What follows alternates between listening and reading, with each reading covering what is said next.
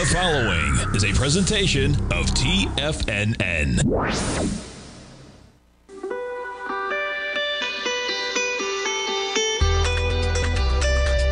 The Morning Market Kickoff with your host, Tommy O'Brien.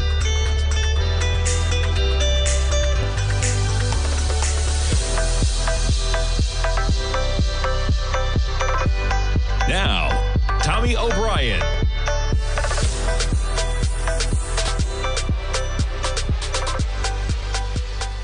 Good Friday morning, everybody. I'm Tommy O'Brien, coming to you live from TFNN just after 9 a.m. Eastern Time. We got about 24 minutes to go until the start of trading, and you have markets. Where are they, folks? They're in positive territory yet again.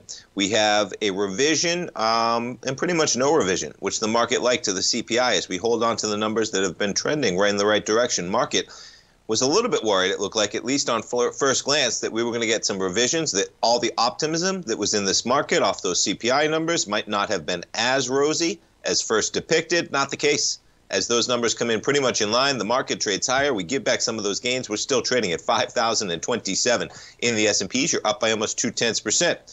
Right now, we get the NASDAQ 100. You jump to a price point of within 28 points of 18,000 on the futures. We're trading up 53 right now. And we give back basically that pop as well from 8:30. Going to be interesting to see where we go today. You're up by 50 points, about 0.3%, 17,921 right now. We have yields up a bit from yesterday. We'll get into that in a moment, though. You get the Dow giving back the gains as well, 38,979, as I mentioned. And just like that, you give up 130 points in the Dow. We're back to being up by 30 points, less than 0.1% in the Russell. As usual, particularly volatile. The Russell right now up by 0.5%, 9 points, 1996. Bitcoin, it's on a tear, man. Look at this run. From Wednesday at 43,000, we just almost hit 48,000. Bitcoin up $2,115, 47,865 this morning. Jump over to the crude contract, 76.59 for the price of crude. Quite the acceleration yesterday from 73 up to 76. Gold. Little volatility this morning as well. Gold negative by $6 almost at 2,042. We jump over to notes and bonds. And what have we been seeing? We've been seeing lower price and higher yield. We were just at 4.17 on the 10-year. You got a little bit of a spike there to above 111. And just like that, you give it up to 110.23. We jump from yields to currencies. There's your spike in the dollar. We're backing off a bit. 104.05 in the dollar index, down about 10 pennies, 104.05. As I mentioned, you jump over to that gold contract I was talking about. You see gold trading at 2,042. We jump over to the VIX this morning. Volatility index, 1274 yesterday, just off those lows at 1287. Not much to get in the way of this market. That was the conversation I was having with Kevin Hinks yesterday to a certain degree. We do get some economic data yesterday on the inflation front. Earnings continue.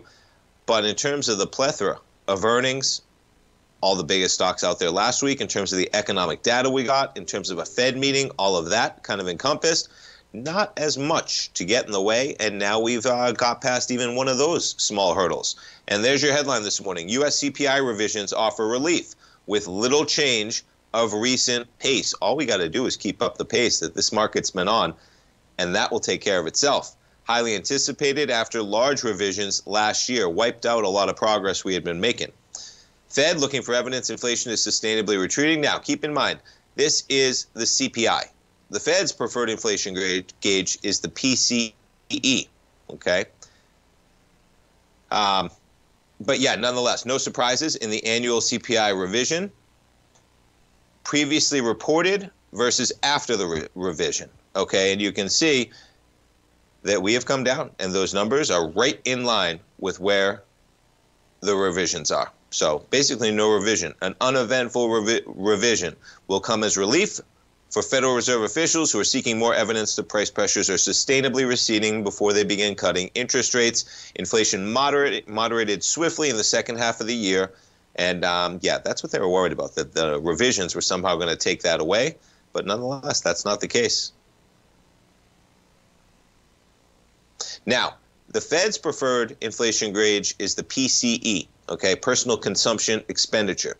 And the way I like to remember the differential, the difference between these two, okay, and it makes sense why the Fed would prefer the PCE more so is because CPI, okay, is your consumer prices. And one great example of that is the weighting of healthcare and the weighting of something like housing. So in CPI, the housing is something like 40%.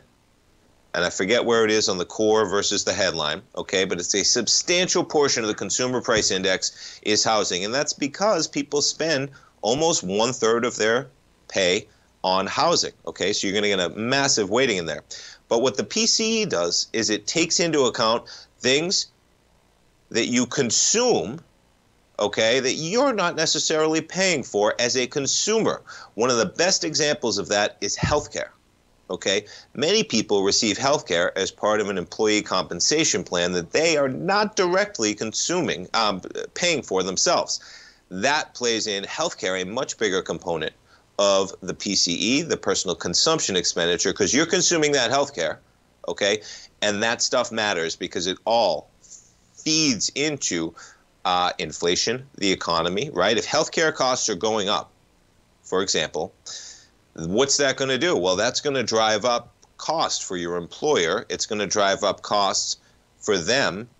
It's going to be built into that economy and the prices that are in there, even though that's not actually reflected as much on the CPI. Anyway, for the difference, it does make more sense, I think, that they go for the PCE because everything you're consuming matters whether you're the person actually paying for that or not.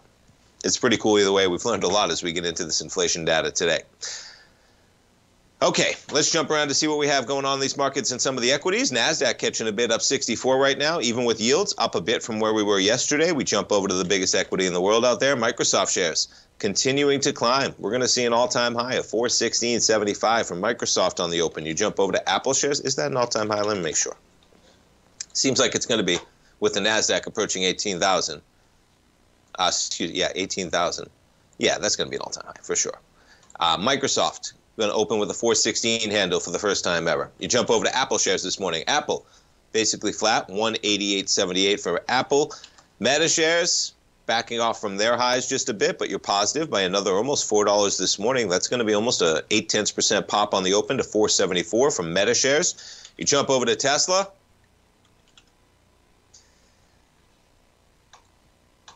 It's my new catchphrase when I pull up Tesla. Be careful with Tesla, folks. Okay, you want a volatile stock where, yeah, you might be able to make 50% in the next 2 or 3 months? Tesla's that equity. You want a volatile stock where you might be able to lose 50 to 75% of your money over the next 2 to 3 months? Tesla is that equity. That's what I'm talking about when I say be careful. Okay, the volatility in this equity right now is substantial when there are some tails out there for risks that are laying out there. We got Tesla trading at 190. Remember, folks, you got markets at all-time highs. Tesla at all-time highs was at 414, twice, 3 times almost. Okay, he started selling Twitter when it was at 385. You're still cut in half. They got some problems going on at Tesla, man. To put it lightly, layoffs are going to be coming. But nonetheless, we jump over to Google shares this morning.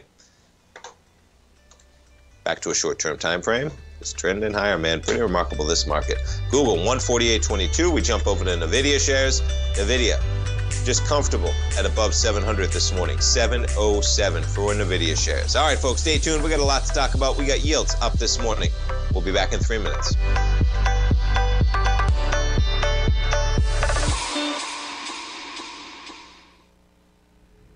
If you're looking for potential trading setups in the stock market, then Rocket Equities and Options Report is a newsletter you should try. Tommy O'Brien delivers options and equity trades when the markets present them, using a combination of fundamentals and technicals. Sign up for Rocket Equities and Options Report today with a 30-day money-back guarantee so you have nothing to risk. For all the details and to start your subscription today, visit the front page of TFNN.com. TFNN, educating investors. Everything in the universe is governed by the Fibonacci sequence. This mathematical principle is responsible for everything from the most aesthetically pleasing artwork to patterns in the stock market. To stay on top of stock patterns you can take advantage of, sign up for the Fibonacci 24/7 newsletter at TFNN.com. When you subscribe, you'll get a weekly report from veteran day trader Larry Pesavento on stocks you need to pay attention to. And you can trust Larry's analysis. After all, he's got 45 years experience as a day trader. Larry will also provide daily charts, videos, and data on the key markets that he's tracking. Expect notifications from Larry on market movement you need to act on at any time. First-time subscribers also get a 30-day money-back guarantee. If you're not satisfied, let us know and you'll get a full refund within 30 days of signing up. Subscribe to the Fibonacci 24/7 newsletter today. TFNN.com, educating investors. TFNN has launched the Tiger's Den. Hosted at Discord, TFNN has been educating traders for more than 20 years with live programming hosted by a variety of professional traders during market hours. The Tiger's Den, available to all tigers and tigresses for just $1 for the year. There's no catch or added costs when you join our community of traders. Sign up today and become a part of this educational community of traders. Just visit the front page of TFNN.com. Steve Rhodes started his trading career as a student almost 20 years ago, and the student has now become the master. Steve won the prestigious Timer of the Year award in 2018 and barely missed that mark again in 2019, finishing at number 2 for the year. An amazing accomplishment. Steve Rhodes is committed to sharing his techniques and knowledge with anyone who wants to learn, and he shares his vast amount of trading knowledge every day in his Mastering Probability newsletter. Steve's award-winning newsletter, Mastering Probability, is delivered every trading day with updates throughout the afternoon. Sign up for Steve's market newsletter, Mastering Probability, and you'll receive access to 7 of Steve's educational webinars absolutely free. At TFNN, all our newsletters come with a 30-day money-back guarantee, so you have absolutely nothing to worry about. Visit TFNN.com and try Mastering Probability 30 days risk-free today. TFNN, educating investors.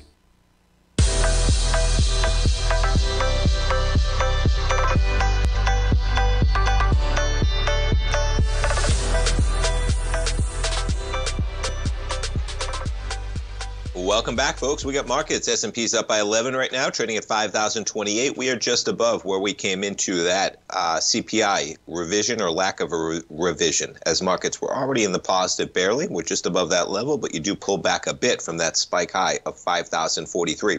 Taking a little bit of a longer-term picture real quick, okay? You back things up on a weekly on these indices. You zoom in. And I've been talking about this, and boy, we're right there, man. This has been a one-way trip from October. We got one red bar on a weekly basis. It's we're approaching 4 months now, right? Yeah, we're approaching 4 months, man. It was 3 months. Now we're approaching 4 months of one red bar.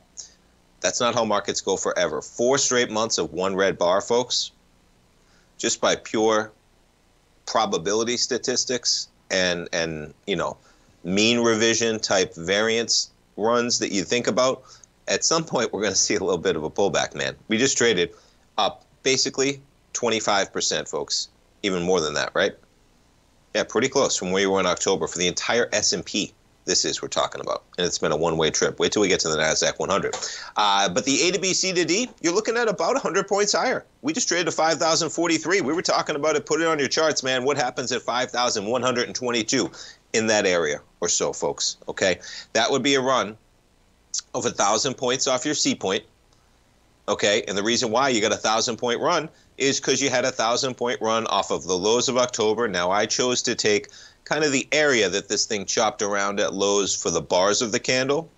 Some people like the tails, some people like the bars. I just find an area of kind of the visual pivot point, right? Maybe a little bit of linear regression, tying together those lows, just kind of the general area of where that market pivoted. And in my opinion, that was about 3,600. We got to run to 3,500, if I recall correctly. I think that might have even been pre-market thinking back, right? Was that a pre-market? Was it intermarket? It was a short one. I think it was even just one day, right? My chart doesn't bring it back. I can put it on a daily going back. Nonetheless, okay, we are right within that price range, 1,000-point run, 3,600 to 4,600. Then what do? You back off to the 50% and you take off for another 1,000-point run, okay? So even off of the market lows, folks, a 1,000-point run gave us a pullback of 50% of that run, which would be a 500-point pullback. So be careful once we get, we got 100 points left. Maybe if that completes, you jump over the NASDAQ 100, they're all going to line up pretty similar. And the big reason why is because they're driven by pretty much just a few equities. And the NASDAQ 100, you got about 1,400 points left. Well, what's that? 1,400 points on an 18,000 point index. You're talking about 8%, get you to an all-time, not an all-time, get you to the completion. Now this one is a 5,000 point A to B leg. You pull back to a 382. Remember, S&P's pull back 50%, okay? And you are right near completing. You've made a 4,000 point run almost right now. You got about a little bit longer left to go, but about a 5,000 point A to B leg. You're just above, and that's where the 19.4 comes from, because you're low there. It's about 14.1 maybe, so you're going to be in that range of 19,000 to 19.4 basically. But you start hitting 19,000, pay attention, because that's about a 5,000 point run. That's the same thing that happened at the beginning of the year. And the way you jumped above the B point too, you got to remember that one, right? Look at how this comes up to that B point, and then boom, you pop on December 11th, you pull back, and then you just jet away from that area on January 8th, and we had similar action going on in this. You look at you gap above the B point, you pull back a bit, and we accelerate higher. That's what you want to see out of those B points. Now, where does that action come from? Not Apple, excuse me. That's the only one yet that's a little bit of a different anomaly, right? Because look at this was our A to B run in the markets. Apple's not even at the B point right now. Talk about a laggard. Didn't think that would happen. If people were telling you that Apple would not be above where it was trading at last July and the market would be crushing all-time highs, I think people would say, how is that happening, right? Well, it's happening because we got a few other players, Microsoft notably one of them, crushing higher. Microsoft, that A to B, C to D, puts you at about 457. Okay, we're trading at 414. So you see, maybe a few of these equities got a little bit longer to go. That's going to drive the indices a little bit higher as well to complete those A to B, C to Ds. Similar action around the B point, though, right? You got your B point up here at 364. Okay. Now, again, it's an art, not a science, folks. Okay. And, you know, you could very reasonably make the case that maybe you accelerated up to about 350, right? Maybe you take off that tail. If that's the case, you're looking at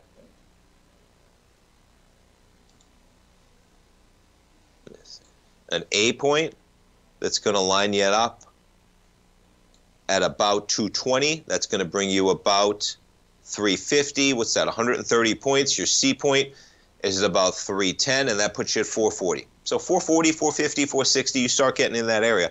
They're reachable areas, which is remarkable when you think about the context of where we were, man. If I told you in September that Microsoft's going to complete an A to B, C to D leg with a 100 and, what did I just say? 130 point A to B run. So you're going to trade up to 440 from where you're trading at 310. Remarkable action on that. And it goes deeper than that. I think Google's one of them. Yeah, Google's one of them.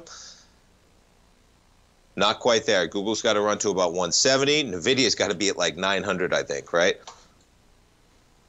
400 A to B leg. No, it's 800. Not as bad as you think. Look at you go from 100 to 500. You don't even make a 382 retracement, and now this thing is 100 points away. And look at the way you break away from the B point again on a weekly basis, okay? You know, nothing's for sure, man, but the way that these things jump out and the way that you have broken away from the recent highs, accelerated past that B point was 500, folks, and we were there a month ago in NVIDIA. We're at 700. Remarkable. Now, that's the perfect segue to the next story we're going to be talking about, which is about OpenAI, Sam Altman, chips, and $7 trillion. How about that, right? $7 trillion. Now, they just call it trillions, but that's the number they got up here, man. I'm going to post this one in the Tiger's Den, folks, and I'll see it. I don't know how this, yeah, you know, I got to look at doing this. Gifted articles, right? Gift unlocked article, and I think, you know, as a subscriber, I think, and some friends do this with the Times, and I'm subscribed to, you know, I have Bloomberg, I have the Journal, and I have the New York Times right now. And those are the ones that I really enjoy. Bloomberg I enjoy the most. Journal's got some great reporting as well. New York Times, great reporting as well, globally versus business. But when it comes to business, man, Bloomberg is tops in my opinion. Journal, probably a close second, if not right up there at the top as well. And I talked about this also before. Go out and hunt those deals, man. You want to make money as a trader? The Journal, I just talked about it. $38 a month is what they charge you for the digital. Something like $10 a week is how they try and market it to you, right? But they sign you up for $1 a week, and then it transfers to $9.95 a week or something like that. When your year is not up, folks, just cancel your month for $38. Cancel your membership for $38 a month. Give it a few days. Sign back up, and they'll sign you right back up for $4 a month. Okay, you're paying $48 for a year of the journal. That's one of the best deals out there for information. And yeah, why not? No matter how much money you got, man, there's no reason to be paying $500 for that subscription when they'll give it to you for $48 over and over. And as an aside, you know, we're going to hang this. We're going to come back for the open, and we're going to talk the market. But do that and more things, folks. I subscribe to Sirius XM Radio from my car, from leases, from all that stuff. If you're paying full price for that product, call them up. They will bring you down immediately to like $10, $12 a month versus like $38. There are many products out there, so be aware of that stuff. There's your public service announcement for the day. We're coming back. We're talking chips. We're talking markets. Stay tuned, folks. In charge of your financial future, TFNN is your gateway to the world of trading and investing. Whether you're starting out or scaling up, TFNN empowers traders and investors of all skill levels with top-notch investing systems, strategies, and techniques. It's time to protect and grow your money with insight you can trust. Join us live Monday through Friday during market hours for exclusive content that moves with the markets. At TFNN, we bring the trading floor to you. Our seasoned hosts are here to answer your calls and questions live on the air. Check out the Tiger's Den for just $1 and follow us on YouTube and become part of our vibrant community. And remember, at TFNN, we're so confident in the value we provide that we offer a 30-day money-back guarantee on all new premium newsletter subscriptions and services. You have absolutely nothing to risk, so why wait? Tune in live to Tiger TV and transform your trading journey, because when you know better, you invest better. Join us and experience the difference today. TFNN, educating investors. Currencies, commodities, and bond markets are as important as ever right now with how they're driving the volatility in equity markets across the globe, which is why it's a great time to try out Teddy Kegstad's Tiger Forex Report. Teddy Kegstad breaks down the Forex markets every Monday using his 30-plus years of experience as a trading veteran of futures, Forex, stocks, and options. Teddy releases his weekly Tiger Forex Report every Monday morning with coverage of all the major currency pairs, including the dollar index, the euro dollar, pound dollar, dollar Swiss, dollar yen, as well as many more, and he also has weekly coverage of the crude oil market and the 30-year T-bonds, as they both influence Forex markets tremendously. When you sign up for the Tiger Forex Report, you also gain instant access to Teddy's 60-minute webinar archive he just hosted, Forex Strategies and Fundamentals, What is Behind the Tiger Forex Report. For all the details and to start your 30-day Tiger Forex Report subscription today, visit the front page of TFNN.com. TFNN, educating investors. Are you ready to take your trading to the next level? Introducing Tom O'Brien's award-winning newsletter, Market Insights, your key to successful active trading. Tom O'Brien, renowned for his expertise in the financial markets, has designed Market Insights to be your daily guide to profitable trades. Tom publishes his daily Market Insights newsletter every market day before the market open, along with updates when warranted. Stay ahead of the game with Tom's real-time analysis and trade recommendations delivered straight to your inbox. Whether you're a seasoned trader or just starting out, Market Insights provides the edge you need to navigate the markets with confidence. Ready to join the ranks of successful traders? Head over to TFNN.com and subscribe to Market Insights today. Don't miss out on this opportunity to supercharge your trading results. Market Insights comes with a 30-day money-back guarantee for all new subscribers, so you have nothing to risk. Don't miss out on this opportunity to revolutionize your trading game. Head over to TFNN.com right now to join thousands of traders who have already experienced the power of Tom O'Brien's award-winning newsletter, Market Insights, firsthand. TFNN, educating investors.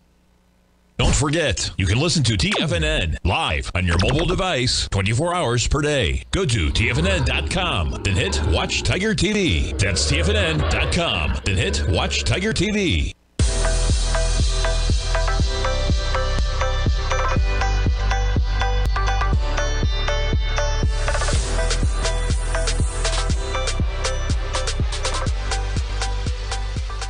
Welcome back, folks, and kind of a case of what have you done for me lately? So much for that spike on pretty encouraging news when you think about the fact that the risks seem to be, at least from that initial spike, that the revisions were going to reveal what they revealed last year for the CPI, that some of the successes that we had made were not quite as material as they once appeared, and the market trades lower and we dip lower on the open, the S&Ps give back those gains. We're flat right now, still sitting at a pretty comfortable level of 5,018.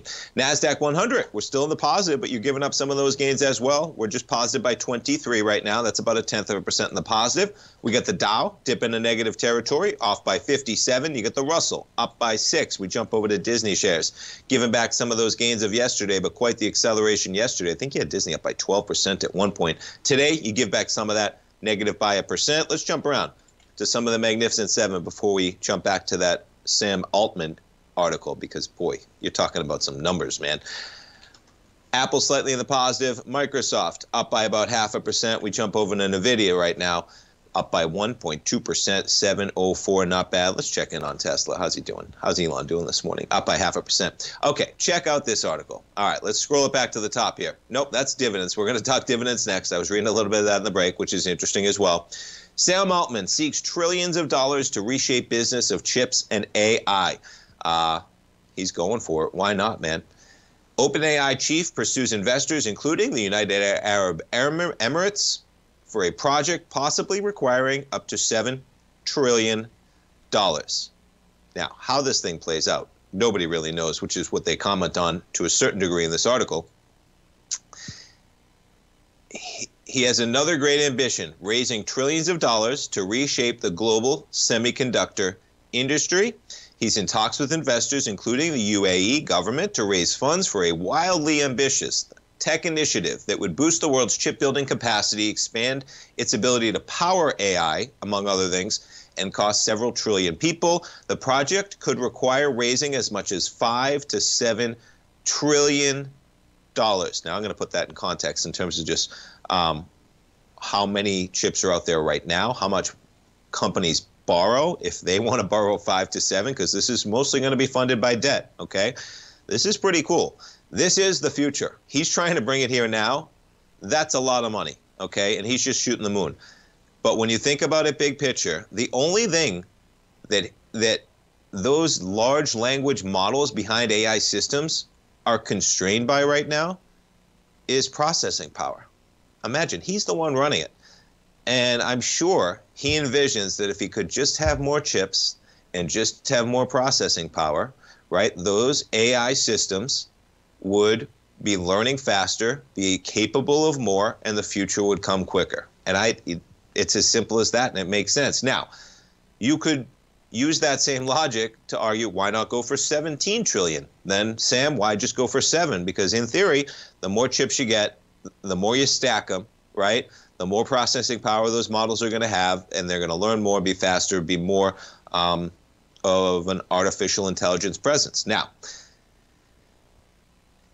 Altman has complained that there are not enough of these kind of chips, talking about NVIDIA's chips, right? The scarcity of pricey AI chips, graphic processing units, GPUs to power AI's quest for artificial general intelligence, which it defines as systems that are broadly smarter than humans. Now, check this out.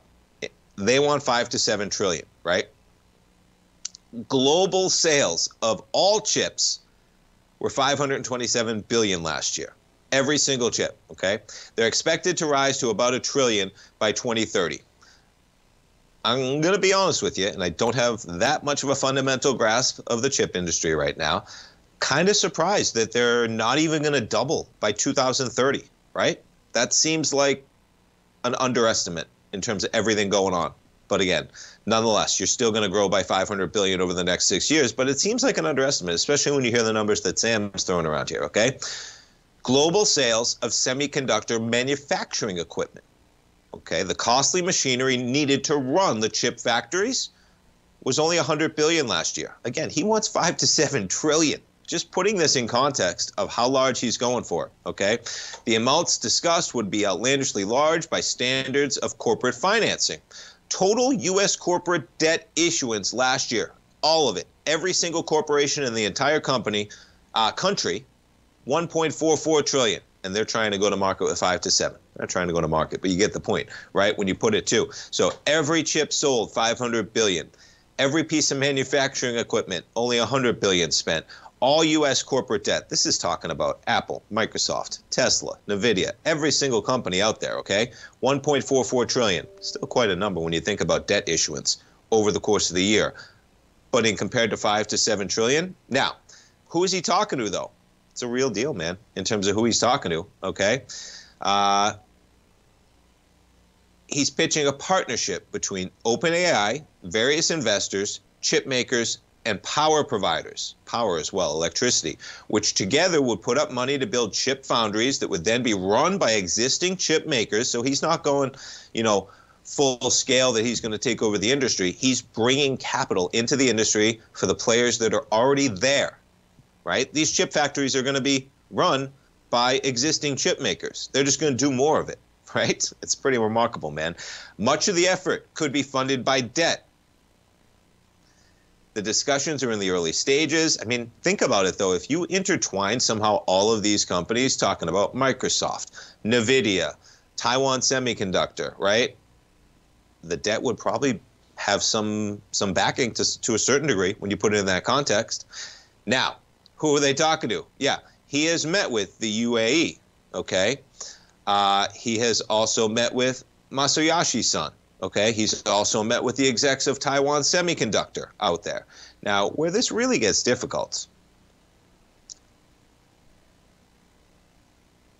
and he's talked to Microsoft, of course, too, is the details of where this goes, right? Where are these plants going to be built? He prefers them in the U.S. The Biden administration, they're going to award billions of dollars to Taiwan Semiconductor and other chip makers in the coming weeks, trying to get those factories. But it's already a problem. Taiwan Semi, for example, pointed to delays, talking about a shortage of skilled workers and high cost at a projected build in Arizona that they were doing, $40 billion versus $5 to $7 trillion, right? And where you go to next is the U.S. government has been wary of allowing certain foreign governments to control the strategically important supply of microchips that power the digital economy. And I imagine that is like almost burying the lead of this entire article, because as somebody with a son who just turned 3 years old, you want to make sure that you protect the future. And it seems like the battle for everything is on for AI. And I'm not sure how. I mean, whoever controls AI, let's see where we are here. Okay, we got a few seconds. I thought we were coming into the break. Whoever controls AI is going to control the future and control technology when it comes to defense. And so I feel like that race is going to be on. So I feel like these the goals that Altman has in here are going to be particularly difficult. And they get into, Abu Dhabi getting a large foothold in the AI market. That's not what you want, folks. That's not what I want for my son's future. Abu Dhabi and Saudi Arabia, United Arab Emirates controlling AI. So we'll see how that plays out. That's going to be a bigger concern. You see it with China happening already with NVIDIA chips, and I think it's going to continue. Stay tuned, folks. We're coming back. We're talking equities. We'll be back in 3 minutes. Are you ready to take charge of your financial future? TFNN is your gateway to the world of trading and investing. Whether you're starting out or scaling up, TFNN empowers traders and investors of all skill levels with top-notch investing systems, strategies, and techniques. It's time to protect and grow your money with insight you can trust. Join us live Monday through Friday during market hours for exclusive content that moves with the markets. At TFNN, we bring the trading floor to you. Our seasoned hosts are here to answer your calls and questions live on the air. Check out the Tiger's Den for just $1 and follow us on YouTube and become part of our vibrant community. And remember, at TFNN, we're so confident in the value we provide that we offer a 30-day money-back guarantee on all new premium newsletter subscriptions and services. You have absolutely nothing to risk, so why wait? Tune in live to Tiger TV and transform your trading journey, because when you know better, you invest better. Join us and experience the difference today. TFNN, educating investors. You might think that if you want to be successful at trading in the stock market, you're going to need a crystal ball. After all, it's impossible to predict the future, right? Like any endeavor in life, before you decide it's impossible, get some advice from the experts. You might find that it's not so impossible after all. For daily market overviews that give you direction on the key indices, selective stocks, and commodities, subscribe to the Opening Call newsletter at TFNN.com. The Opening Call newsletter is written by Basil Chapman, creator of the trading methodology known as the Chapman Wave. The Chapman Wave up-down sequence gives you an edge in identifying price turns, finding the peaks and valleys in stock prices. Get the opening call newsletter by Basil Chapman in your inbox every day. First-time subscribers also get a 30-day money-back guarantee. If you're not satisfied, let us know, and you'll get a full refund within 30 days of signing up. TFNN.com, educating investors. Will the S&P 500 continue to climb? For bold trades on U.S. large-cap stocks in either direction, trade SPXL, SPUU, or SPXS. Directions Daily S&P 500 Bull and Bear Leveraged ETFs. Direction Leveraged ETFs. An investor should carefully consider a fund's investment objective, risks, charges, and expenses before investing. A fund's prospectus and summary prospectus contain this and other information about Direction shares. To obtain a fund's prospectus and summary prospectus, call 866-476-7523 or visit directioninvestments.com. A fund's prospectus and summary prospectus should be read carefully before investing. An investment in the funds is subject to risk, including the possible loss of principal. The funds are designed to be utilized only by sophisticated investors such as traders and active investors. Distributor Foreside Fund Services, LLC. This program is brought to you by Vista Gold, traded on the NYSE American and TSX under the symbol VGZ.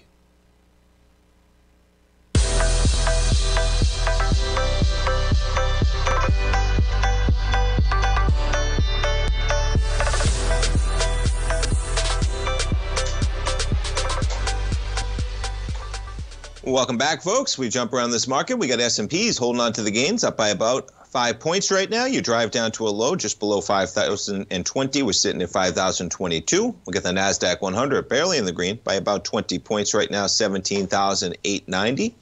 And we jump around again to some of those equities here. We're doing Microsoft holding on to about 0.5%. You jump over to Apple, basically flat right now. So jumping back to a couple articles before we get to this one, because that's one is an interesting one. This is an interesting one as well, talking about dividends. Can dividend investing rise from the dead? The once blockbuster strategy of picking big players has been battered by growth-focused tech titans. Now, if we are coming into a different, new version of normal, which I hope we are, as in I don't want to go back to 0% interest rates. Okay, that is not healthy for the economy longer term. It does not make sense that you can get that type of capital at such a low interest rate going forward, and we all see the risks associated with that, okay? When you look at the S&P comp average dividend yield, okay, dramatically lower, but why is it? Well, you got all these mammoth companies, okay, that are growth companies, the biggest companies in the world. They take their money and plow it into growth instead of plowing it into dividends, and you get a capital, right? You get a capital appreciation of the value of those shares versus a dividend yield in the form of a dividend. Now, ever since 2008-2009 financial crisis, we're talking about 16 years ago now, investors have sneered at getting cash back. U.S. equities with dividend yields above 5% have returned roughly 450%, below the 640% gain of the wider S&P Comp 500. Companies that did not pay dividends have returned 1,200%. You see that? Okay. Dividend yields, 450% is what you've got since the crisis. S&P Comp 1500, 640% gain. No dividend, 1,200% gain. Now, Meta just started their quarterly dividend, 50 cents. Okay. This one's a really interesting one as well, and that's what we're talking about here in terms of where you are on the spectrum. Low dividend, high dividend, medium dividend, you see, and no dividend. This market has been driven by no dividend equities. Not surprising. Again, when you look at the players in that. Now, Apple gives a dividend, okay? Hasn't always been the case, though. And you get into the sectors that this is in. And where this goes, of course, is that we are in a different time, okay? And we are in a different time that dividends, when you're in an environment of 0% interest rates, okay? Yeah, here's where the part I wanted to get to, okay? Through the 50s, and I'm not saying we're going back to the 50s, man, but at some degree, dividend and total returns were 80% from the 1870s to the 1950s, with the rest made up of capital gains. This past decade, it was 30%. The average dividend yield has been stuck below 2% for most of the past 25 years, with the historical average of 4.3%, and then you look at the performances over that time. Now, I'm going to present this, and it was interesting reading this article earlier this morning and reading the Sam Altman piece as well. There's a reason why the best companies in the world aren't plowing money into dividends, because the biggest growth area in our generation right now, the person leading that, is coming to market for $5 to $7 trillion. So why are you going to be giving money back in the form of a dividend if the biggest growth opportunity out there has the leader of that company and the face of that industry right now, whether he deserves it or not after the battle he had with the board, is asking for $5 to $7 trillion. And I laid out total corporate issuance, $1.4 trillion, right? All chip sales for the year, $500 billion. All manufacturing, about $100 billion is what they put into it. Numbers that dwarf anything going on. So yes, it's changing to a certain degree. I think you saw Zuckerberg display some great executive qualities. I do have a little bit of Facebook in retirement, but no matter what, the way he turned around that company, he's happy with leaner for longer, right? As you go forward, he's giving a dividend. They're still going to plow plenty of money into research and development, folks. Don't think that that money is going to get plowed into dividends on those companies. And I think that those companies are going to be the companies that bring us forward into the future as well. Whether that's a good thing or not for humanity is a tough one, because, boy, they're going to control everything. And I encourage you, this is what I'm thinking about myself, to stay open to how we as humanity, not to tie it into politics, taxes, but boy, when you got companies that are plowing $7 trillion into artificial intelligence, how is that going to translate down the line in terms of livable wages? For the first time in a while, as this conversation shifts and you see that type of money, because once you reach that type of processing power, right, how does one compete when you have armies of artificial intelligence bots, humanoids, whatever it is, right, functioning under a corporate capacity? You might need some universal wages at some degree, folks, because I don't know how things are going to function to a certain degree when Bezos has his army and Tesla has their army of, humanoid bots that are smarter than any human out there. $5 to $7 trillion, it's coming. It's going to be quite a wild future, to put it lightly. All right, what else we got? Yeah, my dad was talking about this article on his program last night. I thought it was interesting. Yeah, this one was out yesterday. Didn't get to talk about it yesterday. David Einhorn, Green Light Capital. This guy plays some poker as well. He's played some high-level poker in his time out in the World Series occasionally. Einhorn, usually in some big either massive tournaments or charity tournaments as well. And some of those big, massive tournaments also opt as charity when you're playing with that type of money out there. Fundamentally broken is what, excuse me, something stuck. Ooh, swallowed the wrong way. Greenlight Capital. So he says the markets are fundamentally broken by passive quant investing. And what he talks in here, now this is on a Masters of Business podcast, which is with Barry Ritholtz, and so that's Bloomberg. So they're talking up their own podcast here. Passive investors have no opinion about value. They're going to assume everybody else has done the work, okay? And this is talking about that we are all passive investors right now, and we assume somebody else has done the work. Investors increasingly look beyond active money managers, instead opting for passive strategies, lower fees. Yeah, coming into COVID, passive vehicles such as index funds, more than half of publicly traded assets in U.S. equity funds. Quants base their trades on short-term price moves rather than the company's actual worth. We know they're everywhere in this algorithmic trading environment, right? He is a value trader. He was. Few people are paying attention to individual stocks, posing a problem for funds looking to invest in undervalued companies. Value strategies pay off when others notice a company's potential driving up its stock. And that's what I thought was cool. I heard my dad talking about it, right? The strategy doesn't work unless other people notice the same thing you notice. Right? Yeah. It was up 37% in 2022, 22% last year. He's still got some decent concerns, man. He's not happy with the SEC, and I think a lot of us could empathize with that. We can't count on other long-only investors to buy our things after us. We're going to have to get paid by the company. That's not what the business you want to be in. Isn't that remarkable, though, that that's where it goes? And, yeah, it does make sense to a certain degree. And then the SEC he gets into as well, which I think we can all share those. Because, boy, it's a wild, wild west, it seems like, on Wall Street sometimes in terms of the SEC constantly playing catch-up. S&Ps this morning, it's Friday trading. We're up by 4, and we'll come back to finish up the show, folks. Don't go away.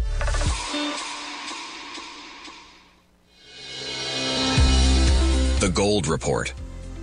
As a precious metal, gold is still king. It continues to hold the most effective safe haven and hedging properties across the global major trading hubs of the London OTC market, the U.S. futures market, and the Shanghai Gold Exchange. The Gold Report. Tom O'Brien publishes his weekly gold report every Monday morning for subscribers, consisting of coverage of the XAU, HUI, GDX, the dollar, bonds, the South African rand, as well as 25 different mining equities with specific buy-sell recommendations. The Gold Report.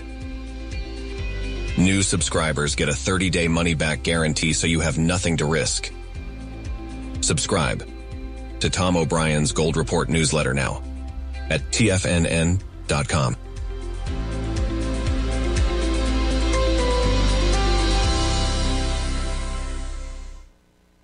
You might think that if you want to be successful at trading in the stock market, you're going to need a crystal ball. After all, it's impossible to predict the future, right? Like any endeavor in life, before you decide it's impossible, get some advice from the experts. You might find that it's not so impossible after all. For daily market overviews that give you direction on the key indices, selective stocks, and commodities, subscribe to the Opening Call newsletter at TFNN.com. The Opening Call newsletter is written by Basil Chapman, creator of the trading methodology known as the Chapman Wave. The Chapman Wave up-down sequence gives you an edge in identifying price turns, finding the peaks and valleys in stock prices. Get the Opening Call newsletter by Basil Chapman in your inbox every day. First-time subscribers also get a 30-day money-back guarantee. If you're not satisfied, let us know, and you'll get a full refund within 30 days of signing up. TFNN.com, educating investors. The reality is that navigating financial markets can be risky. Markets can be chaotic and difficult to understand. Having the latest market advice can help you turn this chaos into a key for creating winning trades. At TFNN, we understand that it can be hard to find reliable market news. That's why each of our market experts offers their very own market newsletter, a must-have tool for every trader out there striving to find an edge in today's markets. TFNN newsletters cover every aspect of the markets so you can analyze the market before you trade. Try any of our great newsletters risk-free with our 30-day money-back guarantee. Just visit the Newsletters tab on the front page of TFNN.com. TFNN, educating investors. Don't forget, you can listen to TFNN live on your mobile device 24 hours per day. Go to TFNN.com, then hit Watch Tiger TV. That's TFNN.com, then hit Watch Tiger TV.